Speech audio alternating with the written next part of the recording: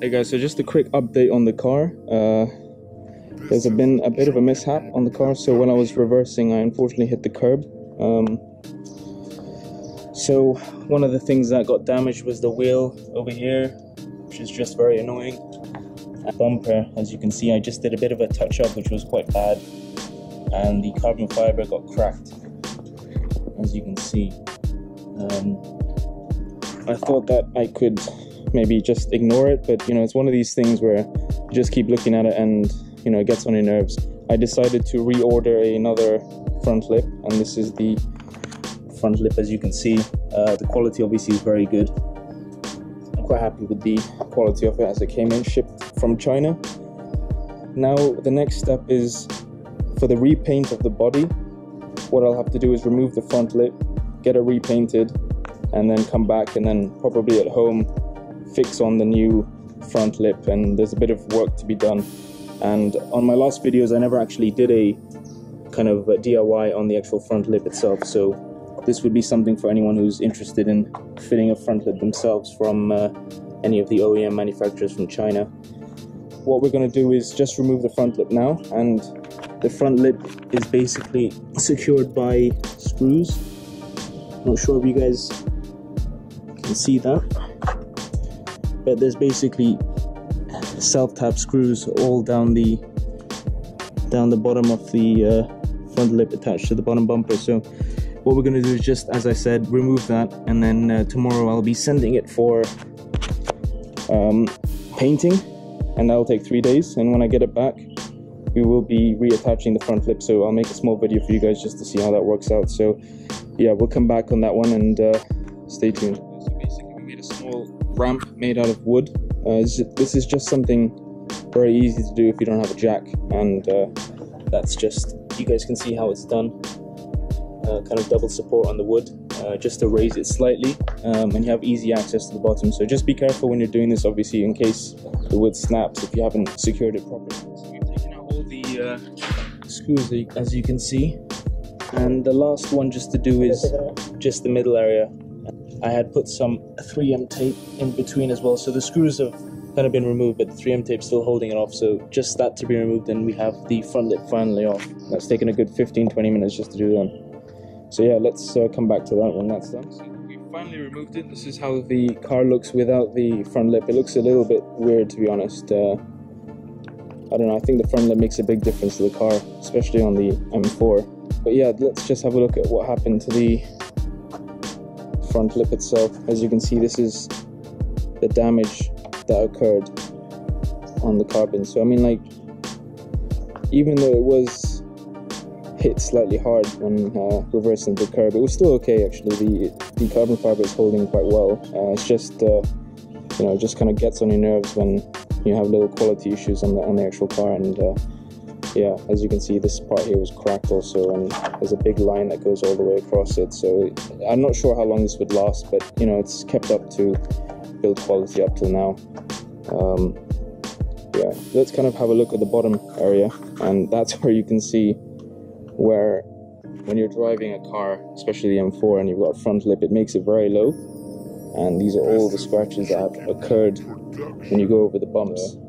That's one of the things that if you don't have a good quality carbon fiber front lip, then you're going to have either cracks or it'll just completely break off. So luckily mine did hold off.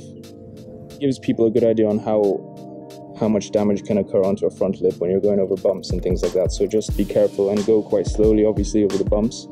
This is not a higher up car or a 4x4, so just be careful. And let's go.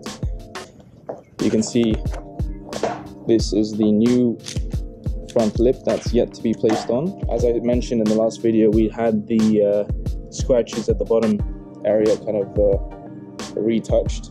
As you can see over here, there was a big scratch like somewhere around there, and that's been sorted out, and also the wheel itself has been repainted, which is nicely done now. We now have over here the two lips. The one over here, the battered one, is the old one, which is going to be replaced. So what we're doing right now is just drilling the exact holes in the same locations as we had done earlier, so that hopefully they match with the car underneath, Fortunately, both of them look fairly old. It's just been collecting dust for the past 2 weeks. That's just the current phase we're in now. So it's just putting in the holes just to match with the old one so they can fit at the bottom. And once that's done, we'll start putting them at the bottom and hopefully things go nice and easy. There's always complications, unfortunately, with these things. Just to let you guys see how my old lip was. You know, we have quite a few bumps here in Dubai, and if you don't go over them, you know, in a very slow speed, you're gonna have nice little scratches just like that. If you're going to be putting a front lip on your M4, as it is, it's already fairly low. You're going to have to drive either very slowly or think secondly about whether you're going to put a front lip or not, because, you know, these things are not cheap to replace. Yeah, as you can see here, it's a bit of muck here and there. Fairly heavily damaged in the middle area. And scratches here on the end. Luckily, I never had any bad cracks on the lip itself, so it did last up to the end until I made the parking curb area. It's a good time to replace it, I think, anyway, so it's lasted me a good year or so, something like that. We've got the new lip already done. I'll just show you a quick video on how we did the holes matching with the old one. As you can see, this is the old one, and this is Yogi. Yogi, come here. Yogi. Yogi.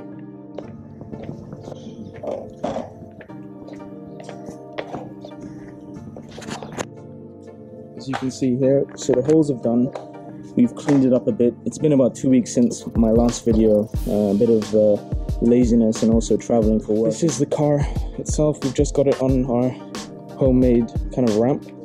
I had to get new self-tapping screws, as you can see here, with the soft washer, just so it doesn't scratch the bottom. Yeah, so this one here, the new one, is a little bit better because it's got a full carbon fiber body, while the other one was hollow. So hopefully this one should be able to last longer than the old one. I'll just make a quick video on us installing it, and then we'll see how it looks at the end.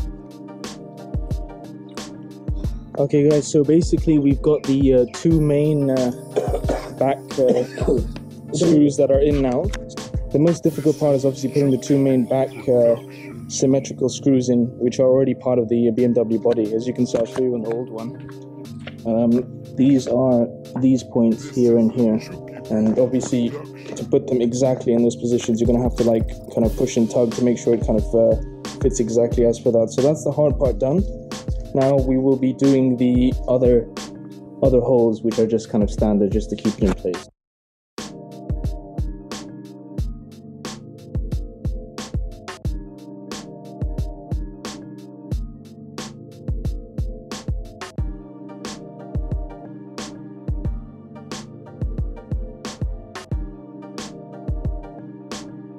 Guys, so we're finally done. It took a little bit longer than usual because this was not the hollow type like the last one, as you saw when I demonstrated the differences between this and the old one. I had to obviously get larger nails so they could go through all the way rather than having a single layer. This had double layer. You know, it just took a little bit of extra work. Probably about a 45-minute job if you got a bit of help like I did. I would not recommend doing this on your own because it's just very difficult to kind of balance it and not make sure that anything gets cracked while you're doing this. They always have support on one end to the other when you're doing it. So as you can see, it's pretty good quality of the carbon fiber. The beast is back to its former glory. Just kind of walk you through the side carbon fiber ring mirrors, carbon fiber side skirts, the obviously the back lip, blacked out AC Schnitzer or AC Schnitzer badge, M4 in black, carbon fiber diffuser, and AC Schnitzer exhaust system, which is the beast. Same thing with the M Performance. And yeah, that's how the front is. If you guys want to see at the bottom how we did it, it's just a bit of nails with support washers. Obviously always make sure you've got these in place. The most important part is this one and this one here, because they go directly into the existing holes that BMW had put. So just make sure that they match, and the rest kind of just go into the bottom body of the car. Just be aware that you will be having to drill through the bumper of the car if that upsets you or you're not interested in doing that, then, you know, just don't go for the lip. Yeah, I think it makes it look a lot nicer. I've had the car without the lip for a while now. Quite happy to have it back. And yeah, I'll just kind of remove it back from the bit of out of breath from all this. It's like a bit of exercise. I'll just grab it back up. Roger, can you just hold this?